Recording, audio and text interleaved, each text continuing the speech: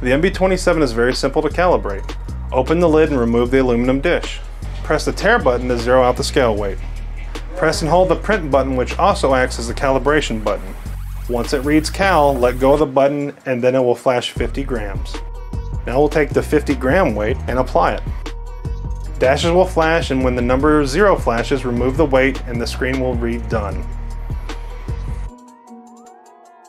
To validate that calibration is correct, place the 50 gram weight back onto the scale and it should read 50 grams.